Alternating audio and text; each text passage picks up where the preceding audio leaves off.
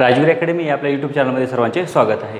आज आपण पुढचा टॉपिक पाहणार आहोत आणि पुढची सराव संख्या आहे आपली ही 2.5 आहे। परंतु सराव संख्या 2.5 पाहण्याच्या अगोदर आपल्याला नेहमीप्रमाणेच की ही सराव संख्या कशावरती अवलंबून आहे, कोणत्या टॉपिकवरती अवलंबून आहे याचा आपल्याला अभ्यास करून घ्यावा लागेल, म्हणजे जेणेकरून आपल्याला सराव संख्या सोडवताना काही अडचण येणार नाही। तर सुरुवातीला आहे ही सराव संख्या जी आहे ही 3 टॉपिकवरती अवलंबून आहे। त्यातला पहिला टॉपिक आहे वर्ग समीकरणाच्या मुळांचे स्वरूप ठरवणे। वर्ग समीकरणाच्या मुळांचे स्वरूप ठरवण्यासाठी आपल्याला असे काही प्रश्न आहेत सराव संख्येमध्ये की त्यामध्ये विचारलेलं आहे की वर्ग समीकरणाच्या मुळांचे स्वरूप ठरवा। तर त्यामध्ये सुरुवातीला पहिले आहे आपल्याला समजा समीकरण दिलेलं आहे ax वर्ग अधिक bx अधिक c बरोबर 0।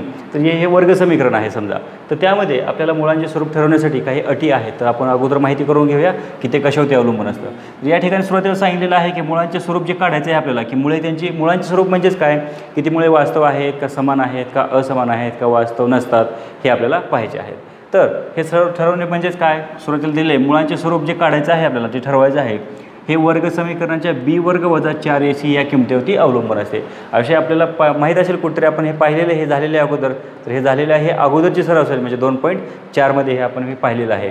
सूत्राचा उपयोग करण्यामध्ये आपण b वर्ग वजा 4ac ही किंमत काढत होतो आणि त्याच किमतीवरती आपल्याला काय अवलंबून आहे, मुळांचे स्वरूप, म्हणजे आपल्याला मुळांचं स्वरूप जर ठरवायचं असेल तर ही किंमत आपल्याला काढावीच लागणार आहे। म्हणजेच पुढे b वर्ग वजा 4ac काय म्हणतात, विवेचक असे म्हणतात। ही जी किंमत आहे आपण पाठीमागे माहीत नव्हतं किंवा आपण काय पाहिलंही नव्हतं की याला काय म्हणतात ते, परंतु या ठिकाणी आपल्याला माहीत झालेलं आहे की याला काय म्हणतात, या संख्येलाच काय म्हणतात, विवेचक असं म्हणतात ह्या किमतीला। आणि विवेचक जो आहे तो डेल्टा, हा त्रिकोण आहे म्हणजे तो त्याला काय म्हणायचं, डेल्टा या अक्षराने दर्शवतात। म्हणजेच हे जे आहे ह्या किमतीलाच कोणत्या अक्षराने दाखवतात, विवेचक म्हणतात आणि त्याला चिन्हाने डेल्टा हे चिन्ह वापरतात। म्हणजेच याला काय म्हणता येईल, विवेचक म्हणजेच डेल्टा बरोबर b वर्ग वजा 4ac। म्हणजे ही b वर्ग वजा 4ac किंमत म्हणजेच काय म्हणतात, त्याला विवेचक किंवा डेल्टा। तर काही वेळेस परीक्षेमध्ये आपल्याला प्रश्न विचारला जातो की विवेचकाची किंमत काढा म्हणून, तर त्यावेळेस आपल्याला कशाची किंमत काढायची असते, डेल्टाची, म्हणजेच b वर्ग वजा 4ac। तर आपल्याला ही किंमत काढल्यानंतर आपल्याला 3 अटी आहेत आणि त्या अटींवरून ठरवायचं आहे मुळांचे स्वरूप कसे आहे ते। म्हणजे आपण ह्या विवेचकाचा वापर करून, ह्या सूत्राचा वापर करून आपल्याला ह्या 3 अटी माहीत पाहिजेत ही किंमत काढल्यानंतर। तर पहा पहिली अट काय आहे, डेल्टा बरोबर 0। जर समजा हा जो आपण डेल्टा काढला आहे म्हणजे विवेचक काढला आहे, ह्या विवेचकाची किंमत जर काय आली 0 आली तर काय ठरवायचं, जर 0 असेल तर काय सांगायचं, मुळे कसे असतात, वास्तव आणि समान असतात। बस एवढंच करायचं आहे। फक्त काय पाहायचं, डेल्टा 0 येतो का पाहायचं, तर सांगायचं 0 आला तर काय सांगायचं, मुळे कसे आहेत, वास्तव आणि समान। नंतर दुसरी अट, समजा डेल्टाची किंमत 0पेक्षा जास्त आली, या ठिकाणी दाखवला डेल्टा मोठा आहे 0पेक्षा मोठा आहे म्हणजे धनसंख्या आहे, अधिकमध्ये आहे 0पेक्षा जास्त, त्यावेळेस त्यांची मुळे कशी असतात, वास्तव असतात, परंतु कसे असतात, असमान असतात। जर 0 असेल तर समान असतात आणि 0पेक्षा जास्त असेल तर असमान असतात। आणि तिसरी अट आहे, डेल्टा जो आहे म्हणजे विवेचक जो आहे हा 0पेक्षा कमी आहे। 0पेक्षा कमी आहे म्हणजेच काय असणार आहे, तो वजामध्ये असेल, म्हणजे वजामध्ये जर असेल तर त्यांची मुळे ही वास्तव नसतात। या ठिकाणी हा मुळे आहे, मुळे वास्तव नसतात म्हणजे ती मुळे वास्तवास नाहीत असे, ओके। पण केव्हा, जर डेल्टाची किंमत काय आली, 0पेक्षा कमी आली। तर आपल्याला ह्या 3 अटींचा वापर करून आणि ह्या किमतीचा वापर करून आपल्याला मुळांचे स्वरूप हे ठरवता येते। चला यानंतरचा आपण टॉपिक पाहणार आहोत वर्ग समीकरणाची मुळे आणि सहगुणक यामधील संबंध। तर आपल्याला वर्ग समीकरणाची मुळे म्हणजेच काय, आतापर्यंत आपण 3 पद्धतीने वर्ग समीकरण सोडवले आहे। एक आहे अवयव पद्धत, दुसरी आहे पूर्ण वर्ग पद्धत आणि तिसरी सूत्राचा उपयोग करून। तर त्यामध्ये आपण वर्ग समीकरणाची 2 मुळे काढली, म्हणजे x आणि y, x असेल तर त्या xच्या 2 किमती काढल्या, जर वर्ग समीकरणामध्ये y असेल तर त्या yच्या 2 किमती काढल्या, तर त्या 2 किमती म्हणजेच काय आहेत, त्याची मुळे आहेत। तर आता या ठिकाणी आपल्याला काय सांगितलं, ती जी मुळे आहेत काढलेली आपण आणि जे वर्ग समीकरणाचे सहगुणक आहेत म्हणजे a b c यामधील संबंध काय असतो हे आता आपल्याला पाहायचं आहे। तर त्यासाठी सुरुवातीला काय दिलेलं आहे, समजा अल्फा आणि बीटा ही काय आहेत, वर्ग समीकरण ax वर्ग अधिक bx अधिक c बरोबर 0 याची काय आहेत, ही 2 मुळे आहेत। म्हणजे 2 मुळे म्हणजेच काय, पहिलं मूळ अल्फा घेतले, दुसरं मूळ बीटा घेतलेलं आहे। म्हणजे आपण जे आतापर्यंत मुळे काढली 2 त्यापैकी एक अल्फा पहिलं, दुसरं बीटा आहे असं सांगितलेलं आहे।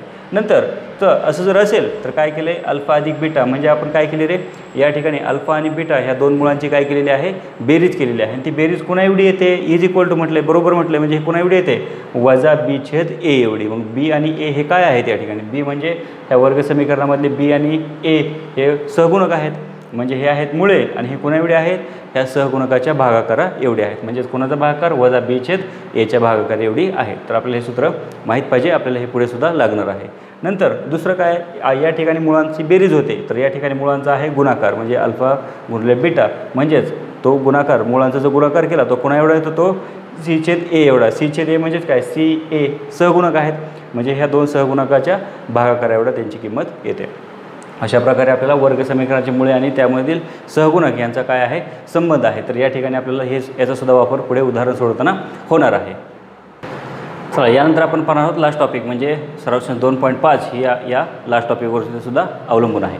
तर पहिलं त्यामध्ये सांगितलेलं आहे वर्ग समीकरणाची मुळे दिली असताना वर्ग समीकरण तयार करणे.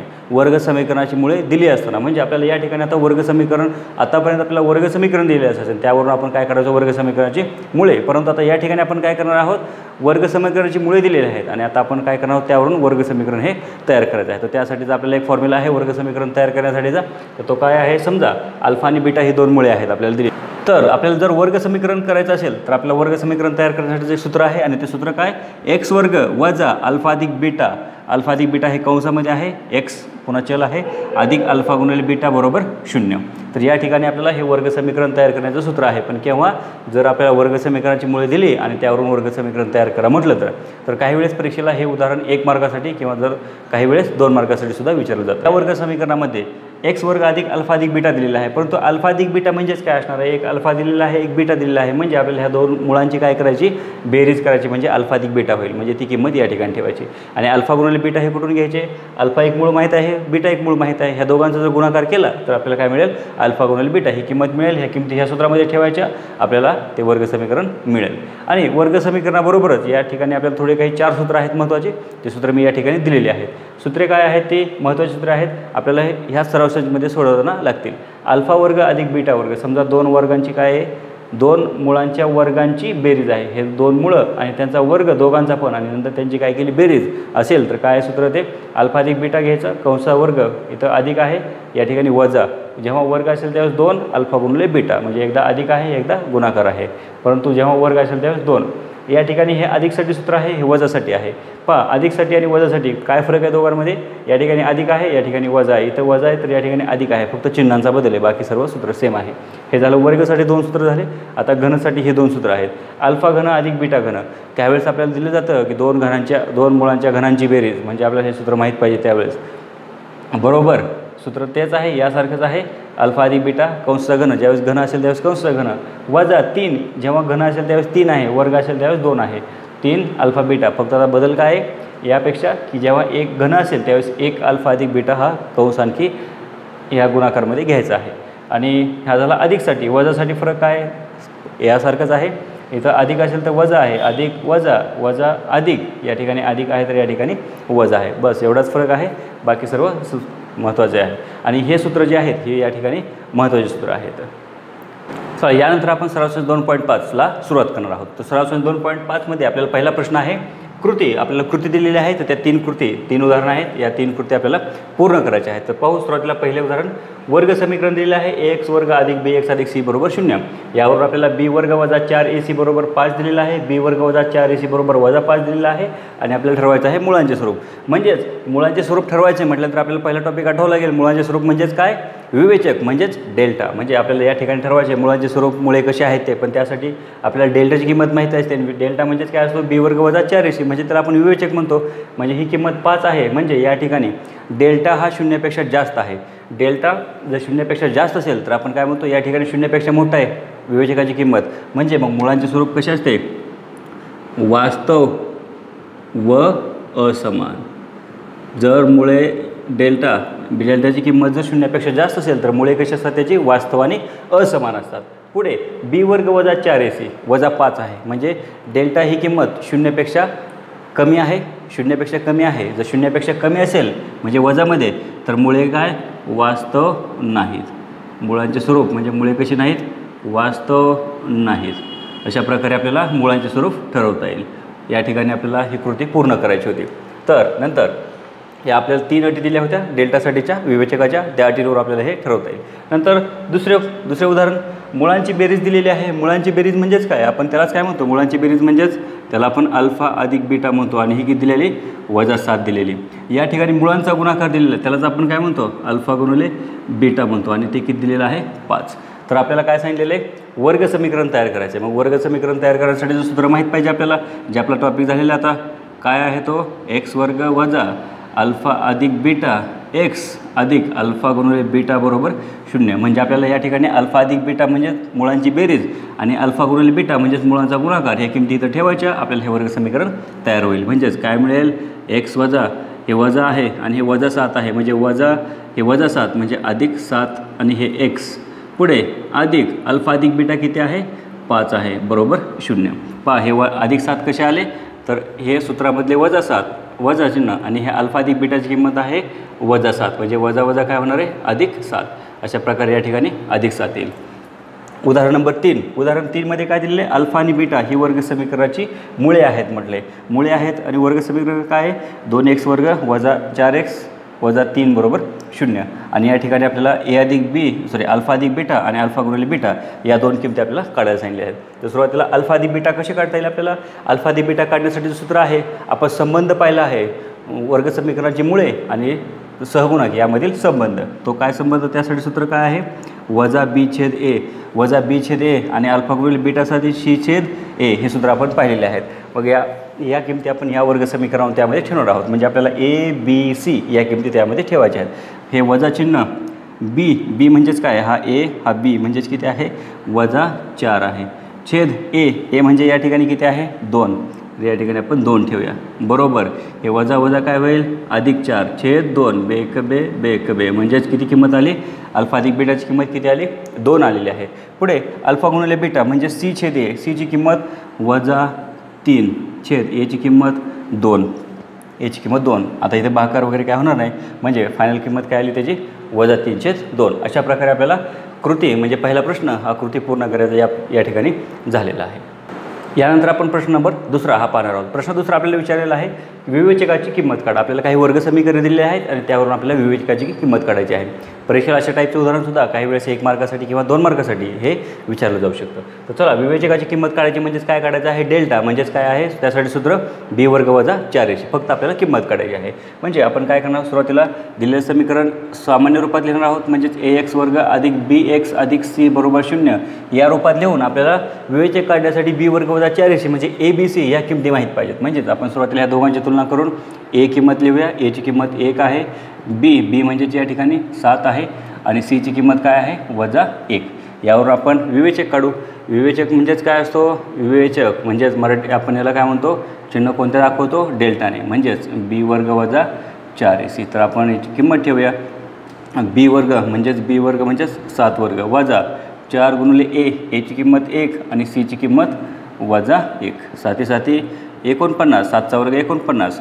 या ठिकाणी हे वजा गुणिले वजा म्हणजे अधिक 1 म्हणजेच किती झाले, वजा गुणिले वजा आणि 4 गुणिले 1 4 1 4 4 1 4 म्हणजेच 49 अधिक 4 म्हणजेच 53. म्हणजेच डेल्टाची किंमत किती आली विवेचकाची या ठिकाणी 53 ही किंमत आलेली आहे. यानंतर दुसरे उदाहरण. या ठिकाणी सुद्धा अगोदर दिलेलं समीकरण या रूपात आहे का ते पाहू. जर नसेल तर आपल्याला या रूपात बनवून घ्यावं लागेल. म्हणजेच काय मिळालं पहा, एची किंमत किती घेणार या ठिकाणी 2, बी किती घेणार या ठिकाणी वजा 5 आणि सी किती घेणार 10. तर ठीक आहे, चला आपण सुरुवातीला विवेचक काढू. सुरुवातीला विवेचकाचं सूत्र लिहावं लागेल आणि विवेचक म्हणजेच काय डेल्टा बरोबर बी वर्ग वजा 4ac. किमती ठेवा आणि काढा. बी वर्ग म्हणजेच काय घेणार वजा 5, बीची किंमत वजा 5 वर्ग वजा 4 गुणिले ए 2 आहे आणि सी 10 आहे. ठीक आहे, पाहू आपण काय येते ते 5चा वर्ग म्हणजे वजा 5चा वर्ग वजा 5 गुणिले वजा 5 म्हणजेच 25 म्हणजे 25 वजा या ठिकाणी काय मिळणार आहे, हे वजा चिन्ह आहे तसे 4 दुणे 8 आणि 8 10 80. म्हणजे या ठिकाणी काय मिळाली किंमत 80. 4 दुणे 8 8 10 80. 25मधून 80 वजा होणार नाहीत तर 80मधून 25 वजा करू म्हणजेच काय मिळेल आपल्याला वजा 55. म्हणजेच डेल्टाची किंमत किती आली या ठिकाणी वजा 55. आता ही डेल्टाची किंमत झाली. नंतर उदाहरण 3मध्ये पाहू. सुरुवातीला दिलेलं समीकरण तुलना करून घेऊ. एक्स वर्ग अधिक बी एक्स अधिक सी बरोबर 0 या बरोबर. तर या ठिकाणी आपल्याला ए बी सी या किमती लिहिता येतील. एची किंमत काय घेणार या ठिकाणी वर्गमुळात 2, बीची किंमत काय घेणार या ठिकाणी 4 आणि सी काय घेणार 2 वर्गमुळात 2. तर आपल्याला या किमती ठेवता येतील. म्हणजे विवेचक सोपे आहेत उदाहरणं, यामध्ये फास्ट घेतले तरी काय हरकत नाही. म्हणजेच बी वर्ग वजा 4ac.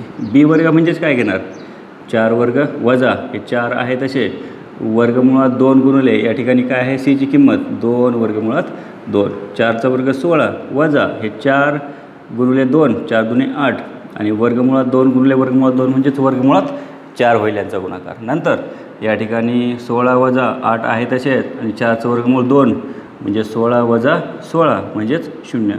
या ठिकाणी डेल्टाची किंमत आलेली आहे 0. अशा प्रकारे आपल्याला प्रश्न दुसरा हा कशावरती होता, विवेचकाची किंमत काढा. उदाहरण सोपे आहेत, त्यावेळेस हे उदाहरण 1 किंवा 2 मार्काला नेहमी विचारले जातात.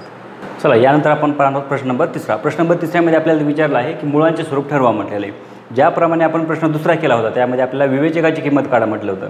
मुळांचे स्वरूप आपण कशावरून ठरवतो, तर मुळांचे स्वरूप ठरवण्यासाठी सुद्धा आपल्याला काय माहीत पाहिजे, विवेचकाची किंमत माहीत पाहिजे. म्हणजेच आपल्याला या ठिकाणी कशाची किंमत काढावं लागेल, डेल्टा. म्हणजे ज्याप्रमाणे आपण प्रश्न दुसरा सोडवलेला आहे त्याच प्रकारे आपल्याला प्रश्न तिसरा पण सोडवायचा आहे. फक्त पुढे एक स्टेप वाढवायची आहे की डेल्टाच्या किंमतीवरून आपल्याला सांगायचं आहे की मुळांचे स्वरूप कसे आहे ते. ओके, बाकी सेम आहे.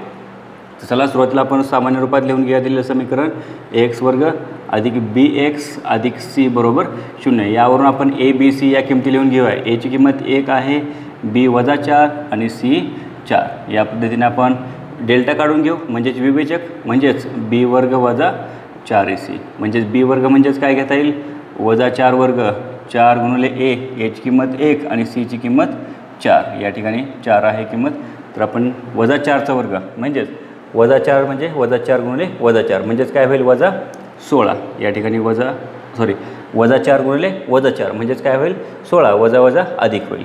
हे वजा चिन्ह 4 एके 4 आणि 4 चौक 16.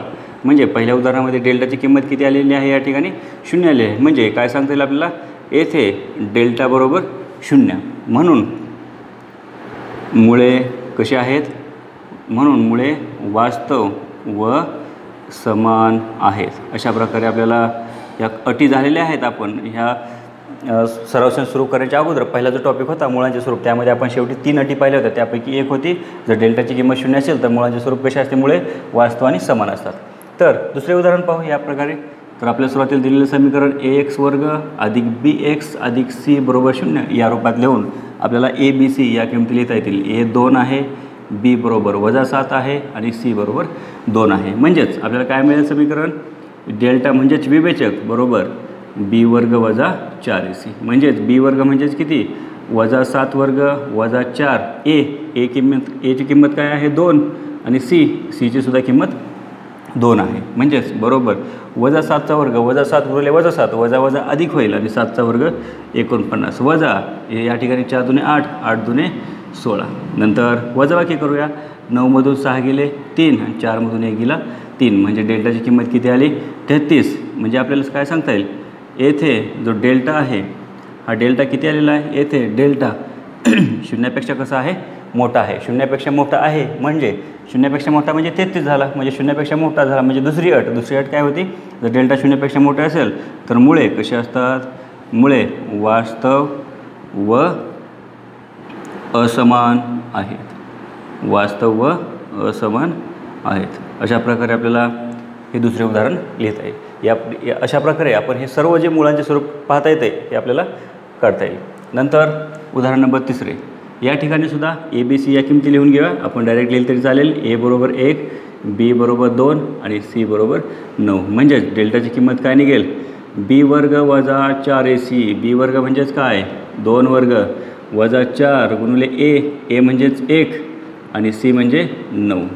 बी वर्ग म्हणजे 4 2चा वर्ग 4. नंतर वजा या ठिकाणी 4 एके 4 आणि 4 नवे 36. 4 वजा 36, 4मधून 36 जाणार नाही तर 36मधून 4 वजा करू म्हणजेच काय मिळेल आपल्याला 32 आणि मोठ्या संख्येचं चिन्ह वजा. म्हणजे डेल्टाची किंमत काय झाली येथे सांगता येईल आपल्याला. येथे डेल्टा हा लहान आहे 0पेक्षा, वजामध्ये गेला म्हणजे तो 0पेक्षा लहान झाला. म्हणून मुळे कसे आहेत, मुळे वास्तव नाहीत. आपल्याला माहिती आहे तिसरा नियम पाहिला होता आपण, तिसरी अट, जर डेल्टाची किंमत 0पेक्षा कमी असेल तर मुळे कसे नसतात, वास्तव नसतात. म्हणजे या ठिकाणी अशा प्रकारे आपल्याला प्रश्न नंबर 3 हा आपण मुळांचे स्वरूप ठरवण्याचा हा सोडवलेला आहे. उदाहरण खूप सोपे आहेत. अशा टाईपचा प्रश्न परीक्षेमध्ये 2 मार्काच्या आपल्याला नेहमी विचारला जातो. यानंतर पाहूयात आपण प्रश्न नंबर 4. तर प्रश्न नंबर 4मध्ये आपल्याला काही वर्ग समीकरणाची मुळे दिलेली आहेत आणि त्यावरून आपल्याला काय बनवायचं आहे, वर्ग समीकरण तयार करा म्हटले. म्हणजे वर्ग समीकरणाचे आपल्याला मुळे दिलेले आहेत. म्हणजेच आपण मुळे म्हणजेच काय म्हणतो त्याला, एक अल्फा असेल एक बीटा असेल. म्हणजेच सुरुवातीला एक जे आहे ते काय घेणार आपण, अल्फा बरोबर 0 आणि बीटा दुसरं मूळ असेल म्हणजेच 4. यावरून आपल्याला वर्ग समीकरण तयार करायचं आहे. तर मग यावर वर्ग समीकरण तयार कसं करता येतं, तर त्यासाठी आपण तो टॉपिक पाहिला आहे, मुळे दिले असता वर्ग समीकरण तयार करायचं. त्यासाठीचं सूत्र माहीत आहे आपल्याला.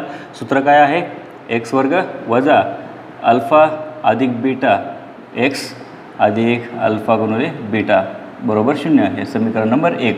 आपण अशा रूपामध्ये आपल्याला वर्ग समीकरण तयार करता येईल. त्यासाठी आपल्याला काय माहीत पाहिजे, अल्फा अधिक बीटा आणि अल्फा गुणिले बीटा. तर या किमती आपण अल्फा अधिक बीटावरून काढूया. म्हणजेच अल्फा अधिक बीटा म्हणजेच काय येईल, अल्फा अधिक बीटा बरोबर अल्फा 0 अधिक बीटा 4 म्हणजेच किती मिळाले 4. आणि पुढे अल्फा गुणिले बीटा म्हणजेच 0 गुणिले अल्फा 0 आणि बीटा 4 म्हणजेच किती मिळाले 0. आलेल्या किमती समीकरण 1मध्ये ठेवू. म्हणून समीकरण 1मध्ये ठेवून समीकरण 1मध्ये ह्या किमती ठेवूया. म्हणजेच काय मिळेल, एक्स वर्ग वजा अल्फा अधिक बीटा किती मिळाला आपल्याला, अल्फा अधिक बीटा 4x अधिक अल्फा बीटा किती मिळालेत, अल्फा इंटू बीटा म्हणजे गुणाकार 0 आहे बरोबर 0. म्हणजेच ह्या समीकरणाला आपण असंही ठेवलं तरी चालेल किंवा आपल्याला असं लिहिता येईल एक्स वर्ग वजा 4x बरोबर 0. दोन्हीपैकी कोणत्याही प्रकारे लिहिलं तरी चालेल. यानंतर आपण पाहणार आहोत उदाहरण नंबर 2. तर आपण या ठिकाणी पाहू. सुरुवातीला पहिले मूळ म्हणजेच काय असेल, अल्फा आणि दुसरे मूळ म्हणजेच काय असणार आहे, बीटा वजा 10. अशा प्रकारे हे दोन मुळे आपल्याला माहीत आहेत. म्हणजे एक अल्फा असेल एक बीटा असेल. तर वर्ग समीकरण तयार करण्यासाठी सूत्र काय, अल्फा एक्स वर्ग वजा अल्फा अधिक बीटा एक्स अधिक अल्फा गुणिले बीटा बरोबर 0. तर आपण किमती ठेवूया. म्हणजेच काय मिळेल, अगोदर अल्फा अधिक बीटाची किंमत काढू. म्हणजेच काय 3 अधिक वजा 10 म्हणजेच किती मिळेल, 3 अधिक वजा 10 म्हणजेच 3 वजा 10 आणि 3 वजा 10 म्हणजेच किती, 3मधून 10 वजा होणार नाहीत तर 10मधून 3 वजा करू आणि मोठ्या संख्येचं चिन्ह देऊ म्हणजेच वजा 7. पुढे अल्फा गुणिले बीटा पण काढायचे.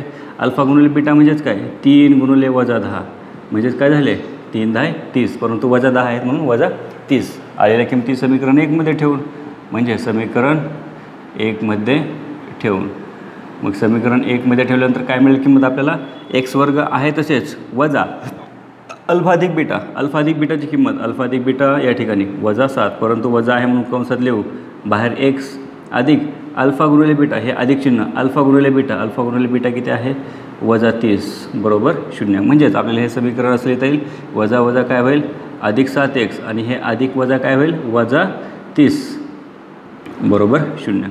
तर आपल्याला हे एक वर्ग समीकरण तयार होईल. आणि हे वर्ग समीकरण म्हणजेच काय, दिलेल्या मुळांवरून वर्ग समीकरण तयार करणे. यानंतर आपण पाहतो उदाहरण नंबर 3. या प्रश्न 4मधील उदाहरण नंबर 3. या ठिकाणी सुरुवातीला एक अल्फा आहे एक बीटा आहे. सुरुवातीला अल्फा बरोबर 1/2 घेऊ आणि बीटा बरोबर वजा 1/2.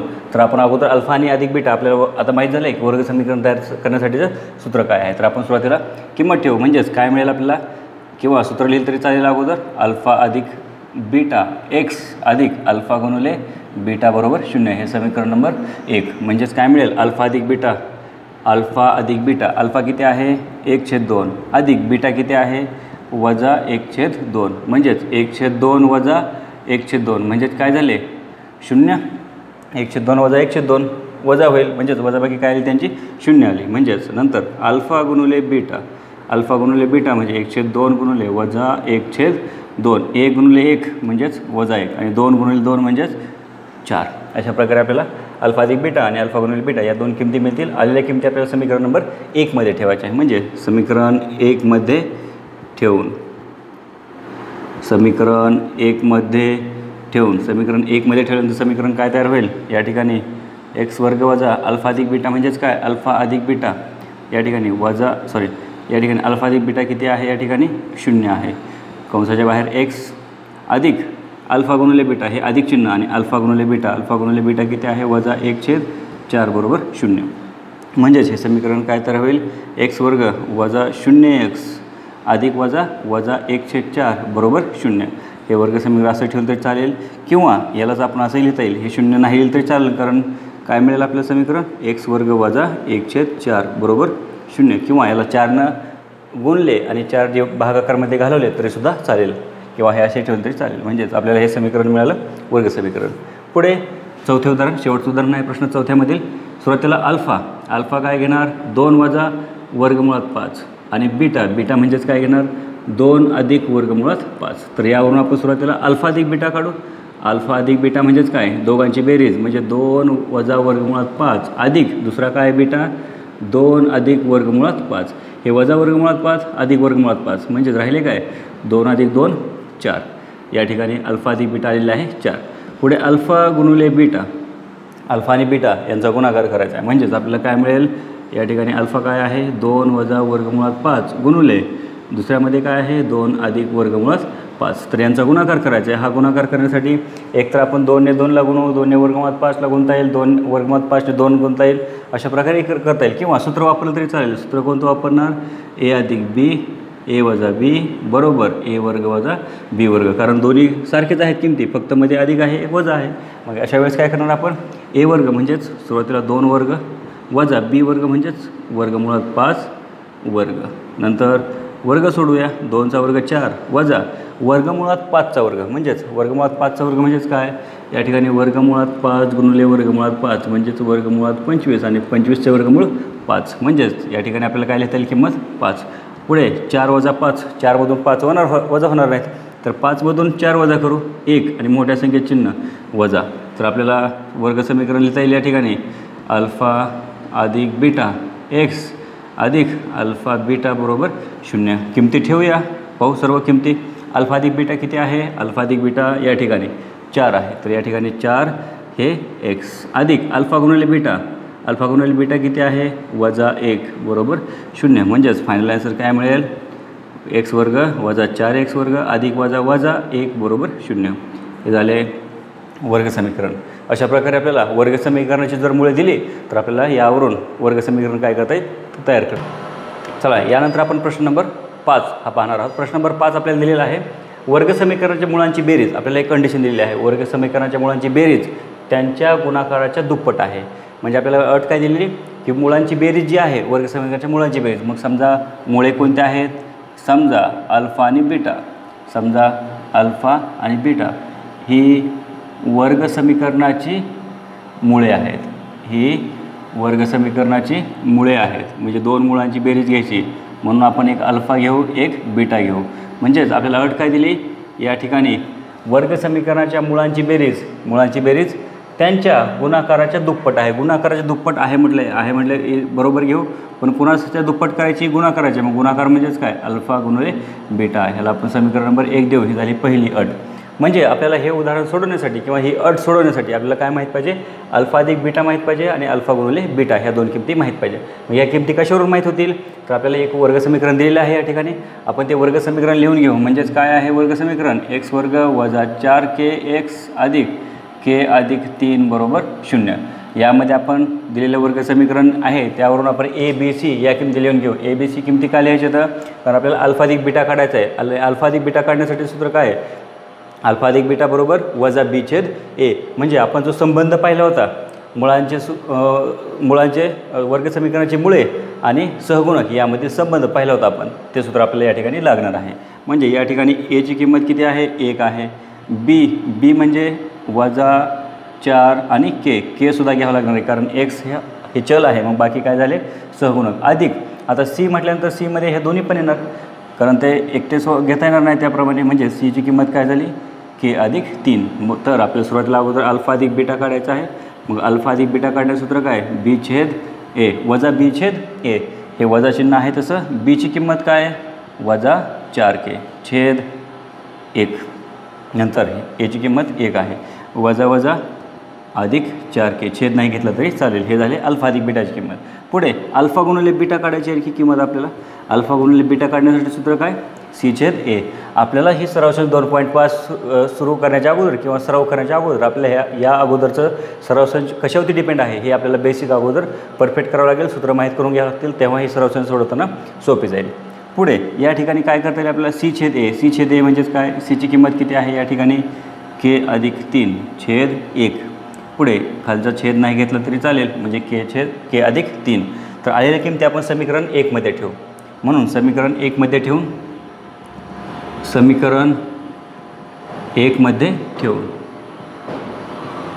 1 मध्ये ठेवून.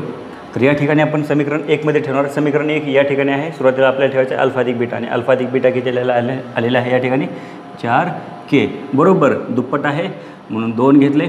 पुढे अल्फा गुणिले बीटा, अल्फा गुणिले बीटा म्हणजेच काय आहे या ठिकाणी k अधिक 3, परंतु 2 पदं आहेत म्हणून आपण ते कंसामध्ये लिहिणार आहोत. तर गुणाकार करून घेऊ. 4k बरोबर 2ने केला गुणा, 2k अधिक 3 2 बेत्रिक 6, या ठिकाणी हे 6 आलेले आहेत. k एका बाजूला घ्या, हे 2k इकडे घेऊ, वजा 2k होईल बरोबर 6. या ठिकाणी वजाबाकी करा, 4k वजा 2k म्हणजेच 2k बरोबर 6, k बरोबर 6/2 आणि बेत्रिक 6 म्हणजेच kची किंमत किती आलेली आहे या ठिकाणी 3 आलेली आहे. अशा प्रकारे आपल्याला प्रश्न नंबर 5 जो आहे तो या प्रकारे सोडवता येईल. उदाहरण सोपं आहे. जे आपल्याला अट दिली आहे तीच आपण समीकरण 1 घेतलेली आहे अट, आणि यावर अल्फा अधिक बीटा आणि अल्फा गुणिले बीटा ही किंमत काढायची आहे.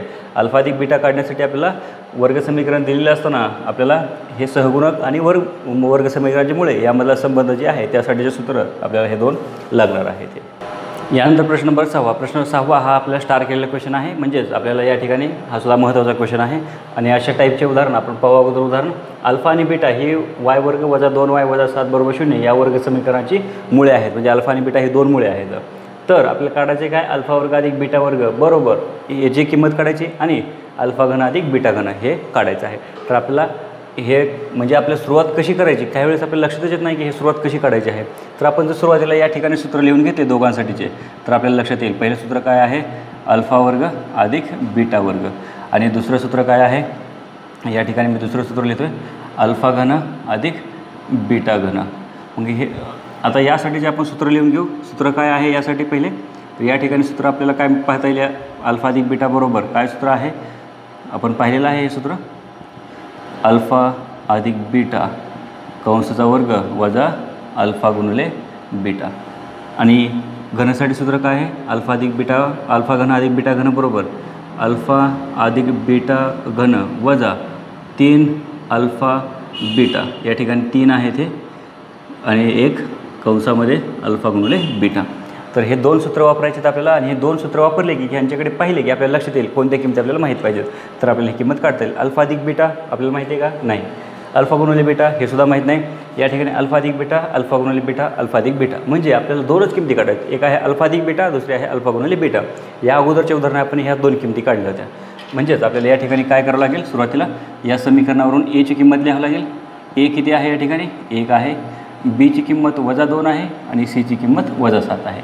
म्हणजेच आपल्याला अल्फा अधिक बीटा काढण्यासाठी कशा प्रकारे काढतात तो वजा b/a, कारण वर्ग समीकरण दिलेले आहे सहगुणक घ्यायचे.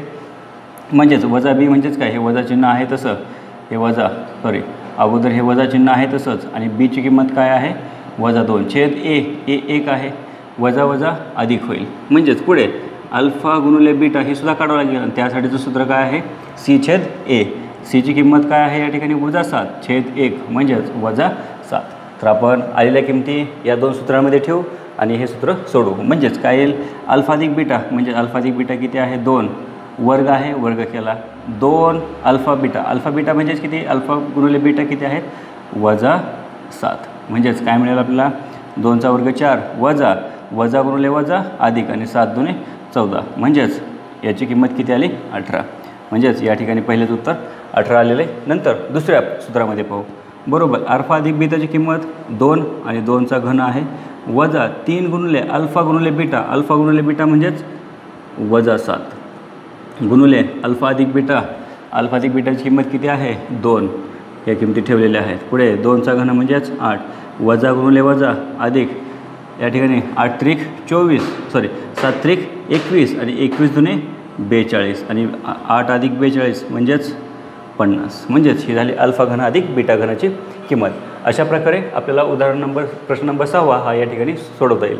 उदाहरण खूप सोपं आहे, या ठिकाणी त्याला फक्त स्टार क्वेश्चन आहे, बाकी उदाहरण खूप सोपं आहे. या ठिकाणी आपण काय पाहिलं अगोदर अल्फा अधिक बीटा हे 2 सूत्र माहीत असले की आपल्याला काय काढायचं हे सुद्धा माहीत होईल, आणि अल्फा अधिक बीटा आणि अल्फा गुणिले बीटा हे कशा पद्धतीने काढतात हे सुद्धा माहीत पाहिजे.